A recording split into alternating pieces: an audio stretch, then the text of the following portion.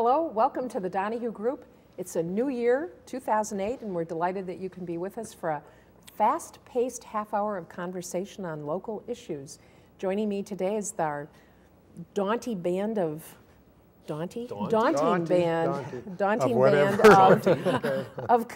commentators. Sorry about that. Ken Risto, Social Studies King for the Sheboygan Area School District. Tom Pineski, standing in for Lee Sherman Dreyfus today. And Cal Potter, a former state senator. We have a fair amount to talk about. It's a new year. It's a political time for nonpartisan elections in the city and the county and the state, as a matter of fact. And national, really, because our primary for local elections will also be the presidential primary in the state. That's true, although we aren't going to have 19th. Not too many primaries going on, but in any event. Plymouth has a mayoral election, too. And we could just say right off the bat that Plymouth is certainly an interesting political climate with 4 people running for mayor. Mayor Pullman, who was certainly a newcomer and I think represented some change in the Plymouth area. And maybe like Mayor Perez, that kind of change wasn't as welcome as it could be by the people who weren't as changeable. I don't know, but in any event, it'll be interesting to see how that plays out. And I don't even know who's running other than Jim Flanagan, longtime alderman out there. Peter Elric, council member, giving up his seat to run for mayor. Oh, is that right? And Dale Neidl. Right. He's also, I believe, on the city council. On the city council, yes. Okay, all right. And it'll be interesting as our time goes on to see who jumps in the race for mayor in the city of Sheboygan, although that's a year away, so. But a lot of gossip around that. Oh, I know. Speculation. I think everybody except Miss Manners is running for mayor of the city of Sheboygan, but in any event. I'm partial to the name Flanagan, having been my mother's name and my son's middle name, so in any event, but we think... She's real issue-oriented, isn't she? Actually, I think Mayor Pullman has done a nice job from what I'm able to determine. Getting a little bit more local, the city council races are in place. The Sheboygan Press is lamenting, oh, I'm sorry, I thought I poked you. The Sheboygan Press is lamenting the lack of contested races. In fact, it appears that Gene Kittleson's race is the only one that is being challenged, or the only race where there will actually be an election. And isn't the first district have a race, or did somebody drop out? That's true. There are 2 people running. Richard Manny is not running for re-election, so it's not an incumbent versus a challenger, but it's Ed Zurich, as I understand it, and who is the former HR director for the city, and Daniel Hill. Daniel Hill, I don't know. Does anybody know Daniel Hill? That's your district, so you're gonna figure out all that stuff. Yep. Wait till they come to your door. Come to the door, and I'll invite them in, and there we let's talk politics. There we go. Bob Ryan has no opposition. Jim Boren has no opposition. Mark Hanna has no opposition. Gene Clyunas has no opposition. So, and I think that's not as unusual as people may have thought. It's just in the last few years there have been a lot of races and a lot of contests. My own theory is that the city council is spun into such disruption. It's kind of like the school board used to be years ago. You'd have to be crazy to run. I mean, I don't mean to be rude about this, but you say the wrong thing and there's a John Doe investigation being conducted by the district attorney. There's an ethics investigation being conducted by the city council. The police department does hours-long investigation, and these are all based on people being kind of rude to each other, which is certainly not a thing that we should approve of. But and who says what to whom within earshot becomes an issue, and people say, I don't need that in my life. I can see why there aren't very few people running. I think people are just saying, I don't need that in my life. I think people are willing to serve, but they find maybe more satisfaction out of security they have is running for a church council or something else rather than the city council where you're under the microscope or in the spotlight. And not always fairly, from what I've been able to determine. There does seem to be some civility missing But even given that, a whole lot seems to be made of this certain lack of civility or... Some of it might be due to the news media today. Everybody wants to be the Washington Post and expose the Watergate scandal. You know, you read back in politics of the past, they didn't even mention whether somebody had an affair or whatever they did on their own time, because it was sort of given that that's not part of the political arena. But today, I think everything seems to be under the watchful eye of the media, and maybe reporters don't say, well, maybe that isn't worthy of print or airtime. They just put it out there just because it's a very competitive media today. I don't know. A couple of years ago, or 3 or 4 years ago, we had a large number of people running. A lot of interest, 3 or 4 candidates, and I think this is a cycle. You just go, there's great interest, a lot of candidates run, some win, some lose, they don't run again, and then there might be a lull, and then maybe at the mayoral election or shortly, you know, there'll be another group of people running again. It could be just a lull, it could be... They're all waiting for the mayor's race. They're all waiting for the mayor's race. But it's not, we do have some new people that took out papers, so that's kind of nice. And I guess a couple of them are going to be unopposed. Silas's wife is unopposed. I thought, well... That was nice, kind of nice. Just, you know... just change places, you know, instead of... Ava Perone. Instead of me staying home and cooking dinner and cleaning the house, you know, Silas, you stay home and I'll go to the council meetings and you could stay home with the kids and cook. You never tread at your household? So they trade places. And then I think we got the 2 in the 1st and the 6th, Jeremy Decker. I don't know who that person is. But he's unopposed. But he's unopposed, but he took out papers. Isn't that amazing? You got some people running, not the volume that we had. Right. And maybe it's just kind of a lull, and then next year there'll be a lot more. I think part of it is when you look at some of those folks, the incumbents who aren't running, they're all relative. Well, they're all new. Yeah, they're all new, except for Kittleson. Right. And I think most of them have really stepped back and really didn't participate terribly much in some of the circus. I know that Gene Kittleson didn't say much in that whole discussion of censure and non-censure and all that sort of thing, and ethics investigations and whatever it might be. Certainly, Gene Cayunas didn't say much. I mean, except with the exception of Alderman Ryan, who put himself on the front page with some pretty, you know, less than diplomatic comments. I was surprised that there wasn't somebody coming out of that district, given that episode. Not because he did anything wrong necessarily, but it was just simply a little bit of an embarrassment. And I'm sure that when Bonnie Serta runs, I would imagine there'll be someone. Well, no, that's it. Yeah, she is not running. Oh, she's not running. And she's in the 6th district, and that's not Bonnie. I'm sorry. Excuse me. Who is the woman who made the Vicky Meyer. Oh, Vicky Meyer. When Vicky Vicky comes Meyer. up, excuse me. I'm sorry, not Bonnie. Sorry, Bonnie.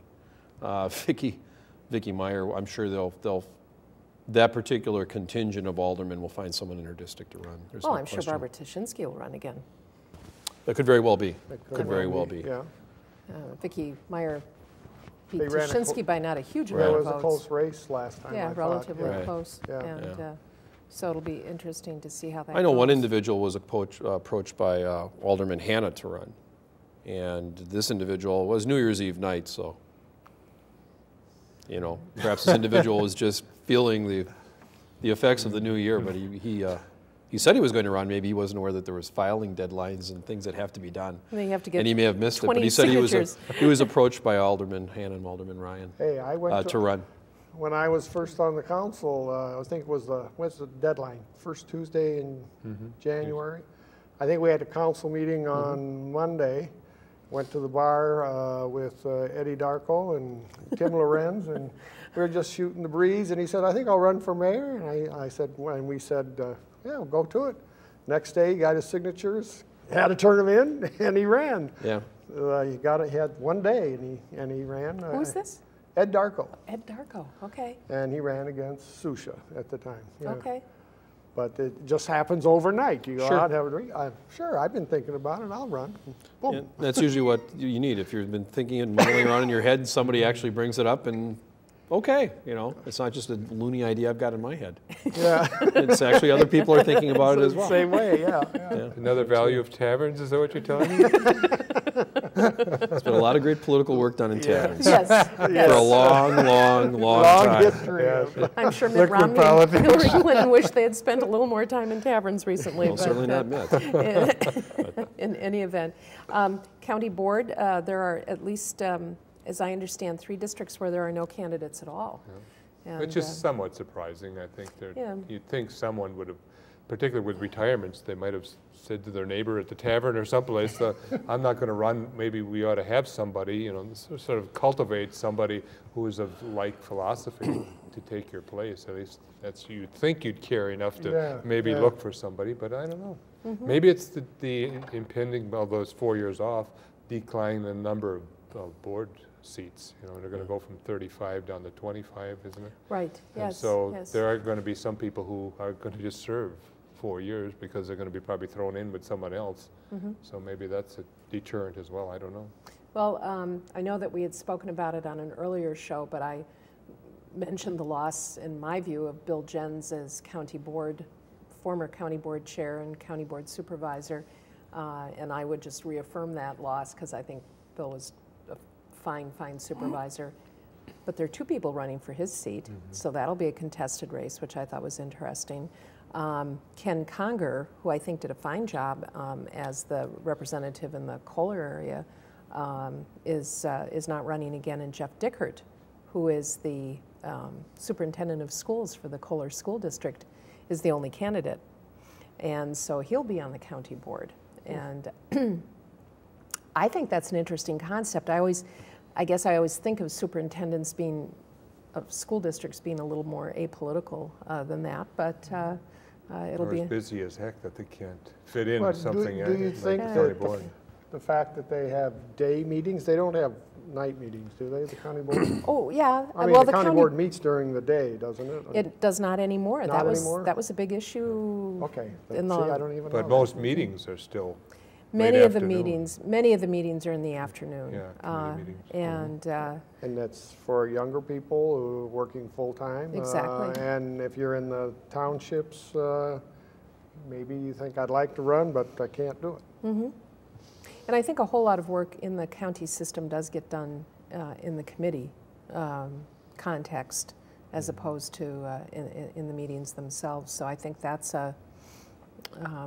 it's a very valid point.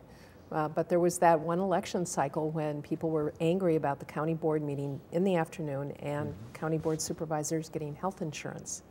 And I can't tell you how many years ago that was. I don't really remember, but I know there was a big turnover, maybe 10, 15 years ago. So, so I think that's interesting.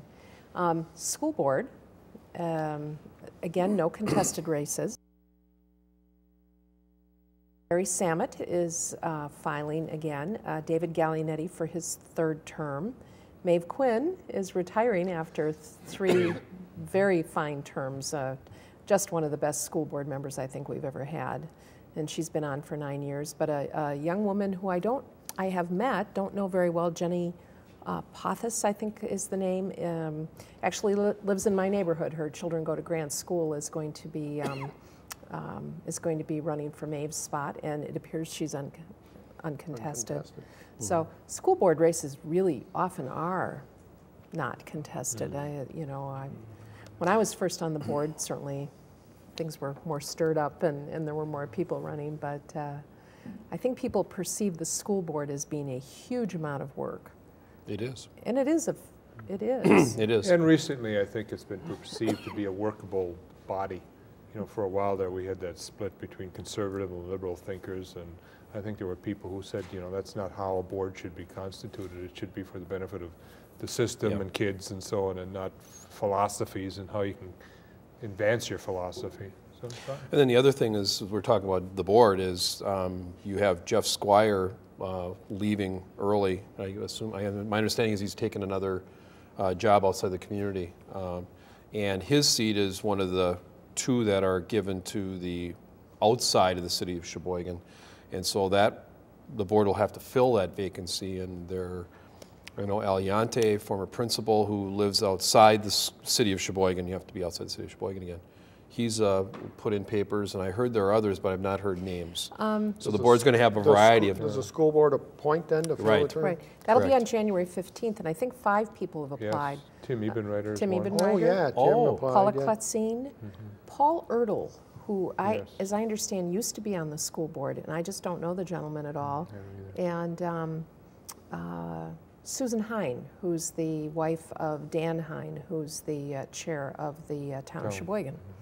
So Paula Klutzine would be a wife of a Sheboygan area school teacher, which is interesting because I would assume she would have to abstain from any votes on contractual issues. Right, when, and that we've had a number of employees, or school board members whose wives are, well, Ron Rindfleisch's wife is an educational assistant. Dirk Zeilman's wife was a teacher, still is a teacher in the school district. I think there have been a couple of others. So yeah, they do not vote on those contracts. Okay. But that's about it, so. Now, the only Paul Ertl, is it Hertel, H-E-R-T-E-L? I think it's E-R. E-R, okay, then I don't know the, But I could have that wrong. Okay. I know Paul Hertel is with Big Brothers Big Sisters. Yeah, that's coming up. That's coming up next Tuesday or a week from Tuesday? January 15th. 15th. So that's a fair amount of interest, and of course it's always easier to get appointed. Yeah, you only have to campaign with a few people. Yeah, and they've done it late enough in the cycle that you don't have to run right away. I think the cutoff date is November 1st, so if you are appointed after November 1st, you don't have to run in the following April election, otherwise you do. So, and I think I think the timing of that wasn't accidental. That may be. I'm pretty sure. Yeah. That the announcement from Mr. Squire and the announcements were designed to make sure that that individual would have to run in spring. Since we're focusing on Now, I can't prove that, but I hear tell. Well, there you go. Just focusing on the school district, which has a number of charter schools, and I mean, it's really a big push in the Sheboygan area school district. Court of Appeals recently handed down a published decision about online charter schools, and I believe, does the Sheboygan area school district have an online? We have, starting this year, an online charter school. I asked Ken to just talk a little bit about it. The online charter school in Sheboygan really primarily serves really 2 groups of people. One is students who are oftentimes expelled or suspended.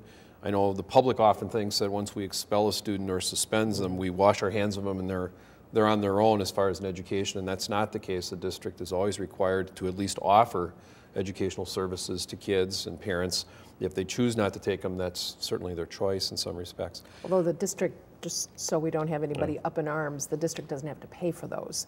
Correct. And so, but in any event. And because they're off of our rolls, we don't receive any state monies for them either. So there's the balance there. And we've created the district has created a charter school that's primarily geared at those kinds of students, or students who really prefer not to go to inside the 4 public walls of education. And there was a hope also that some of our homeschooled parents who don't want their students necessarily within a public school, traditional public school setting, would also come online. And we have about 27 students, I believe, something like that. In the online program? On the online program, somewhere around 20 to 27, somewhere in there. It varies. On and off. All ages, all grades? Primarily, right now, it's high school. It's Okay. just high school, 9 through 12.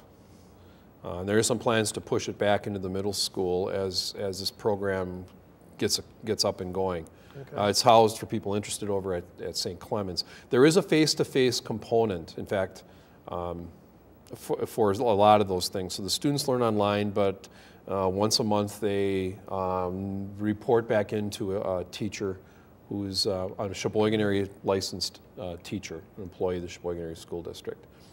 Okay. To my knowledge, the last time I looked, there's only one student who's not part of the Sheboygan area school district area, someone outside that district who is in that program. Okay. which kind of leads you to the court's decision, because the court was looking at Northern Ozaki County School District or something like that, has a online charter school of several hundred, 600 students. Right. And the court held that it violated 3 laws. They were, first of all, there wasn't substantial enough supervision by teachers, and there was more burden placed on parents to homeschool their students. And it's perfectly acceptable in Wisconsin to have homeschooling, but a district can't receive state taxpayers' money and then allow parents to do the teaching, the substantial portion of the teaching. And also, it also violated the open enrollment law and the charter school law, because charter schools are supposed to be accepting primarily or almost always students within their own school districts. And this one substantially is not. And the employees, the teachers that are online working with these kids, are also not Northern Ozaki County teachers. I think this case is going to hopefully resolve some of the questions that have been out there. When are aides paid? What constitutes a teacher, and student-teacher contact, as well as the open enrollment question, because when you're dealing with an online program, it's quite substantially different from the seat time and the hours and staff requirements that a regular school is under. And do you make this a cash cow for some districts who just want to put something online because they have other budgetary problems, or do you want to make sure that whatever's offered is ultimate in quality for the kids who are participating? Right. Well, I know it's easier for school districts, I think for school board members, to actually vote to expel a student in the Sheboygan area school district now, because there is a charter school that will allow these kids who normally can't have anything to do with the school district to be enrolled in the charter school. I think they call it the Success Academy. Right. And when I was on this school board, I always thought it was, I mean, you'd have students who would do terrible things, so they could not be in the school district.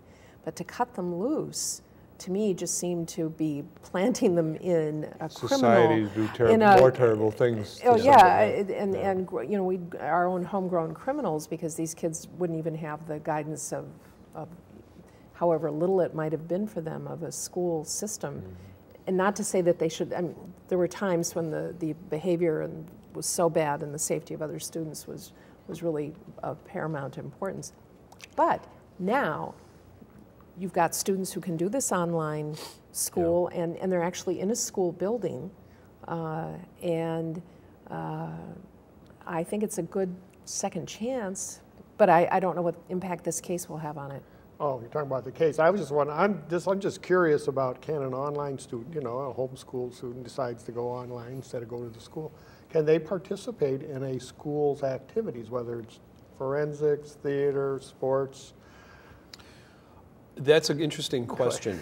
That is a really interesting question, because the district, our district, has created a variety of charter schools. I mean, and they're all, as far as they're all equal in the eyes of the law, of course. They're all charter schools.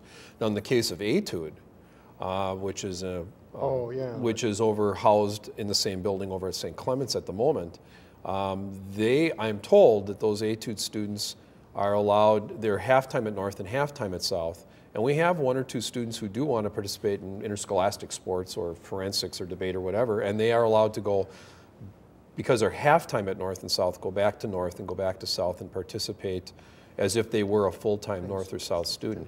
But it really is, as a former coach, WIAA, it's really more a WIAA issue, because they have very strict rules about students participating in sports in a school where they're not a student.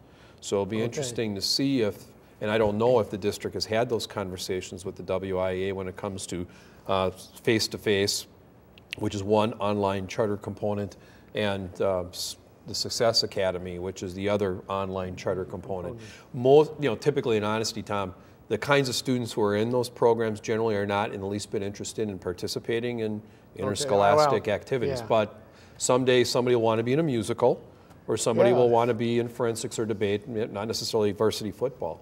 And it'll be interesting to find out how that all happens. I think there's got to be an answer for that, because I'm sure that issue has come up before. Just it's come up in homeschooling. Yeah, that's what. And in many districts school boards have been very benevolent in allowing them to come in, for the simple reason that it sort of bridges the maybe negative perception that some parents might have of a public school. If the kid can come in and be in a play or take some type of activity in a public school, they might find out that the public school isn't the enemy that they might have thought, and their kid is actually benefiting.